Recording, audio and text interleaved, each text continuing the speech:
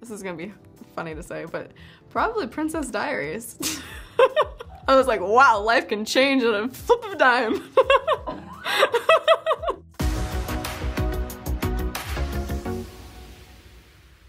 Which movie gave you nightmares? Nightmare on Elm Street, Friday the 13th, The Shining. Yeah, those are definitely the top nightmares right there. And how do you feel about the fact that... I can't forget It. I'm terrified of clowns, so that got me. Valid fear. How do you feel about the fact that you are now responsible for giving people nightmares? I'm sorry. I'm truly sorry. Go watch Anyone But You afterwards, and then you'll be happy again. Now, which movie makes you laugh until your face hurts? I'm a romantic comedy kind of girl, so like My Best Friend's Wedding. I love Crazy Rich Asians. 13 Going on 30. And is there a particular scene from any of those that gets you, that makes you chuckle? I will forever remember from Crazy Rich Asians when she goes, she's like, "Buck, buck, bitch," and I don't know, it makes me laugh every single time. This is a classic line. I feel like Immaculate had a couple of lines in it that I wasn't expecting, a couple of like little sweary moments that took me by surprise. I always like sprinkling in some grounded humor in characters. I think it's good to have a little bit of levity in the entire experience. It worked really, really well. Next question, what is your go-to comfort film? Maybe when you're sick or you just need to take your brain out of the day. I turn to more of like mindless TV, so I'll turn on HTV or I binge SVU to go to bed. Okay, what is SVU for the English people who are clueless? It's Law and Order SVU. It's been on for like 20-something seasons and I've watched every episode.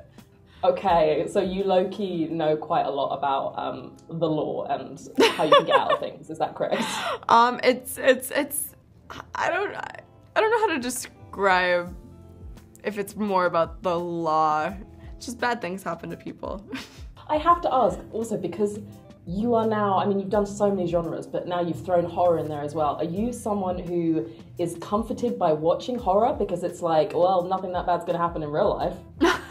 No, I still get scared. I definitely still get scared when I see horror films. Has it been comforting kind of going behind the scenes? Does it make it less scary knowing how they work from the inside? I can still watch movies and enjoy as a viewer. I still jump and want to hide behind my hands, but I understand how they might have shot it, but I still allow myself to thoroughly enjoy it. What is a movie that always hits you right in the feels, makes you shed a tear? Titanic. I love Titanic. I've seen that movie so many times. When did you first watch it? I had to been maybe 10 or 11. I was pretty young. I do feel like if Titanic doesn't get to you, then there's something going on in your soul that isn't quite right. It's an amazing film. It really is. Although I don't recommend, I used to do this when I was a kid. Whenever there was a water moment, I used to hold my breath. Just to see if you could hold your breath as long? Yes. Yes! Yeah. Never worked.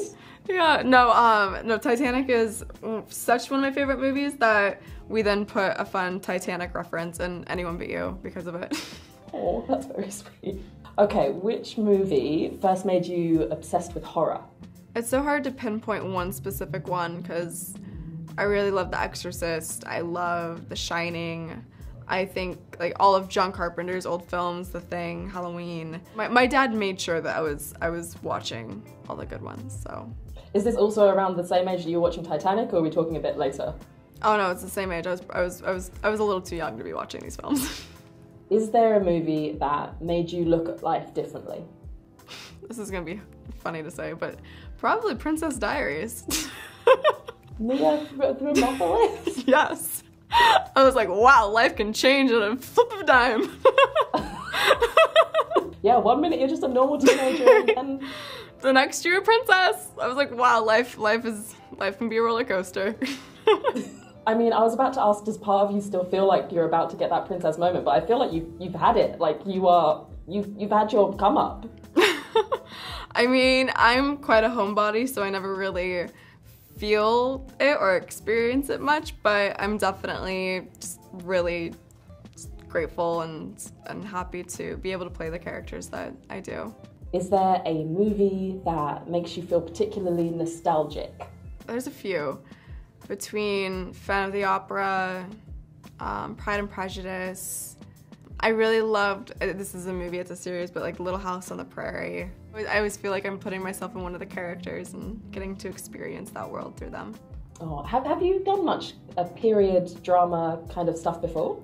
No, I recently just did one, it's like 1930s, 40s with Ron Howard, and got to feel a bit of it, but it's such a secluded story because we're on an abandoned island, and so I didn't get to fully immerse myself in a world that is in the past, but I really hope I get to one day.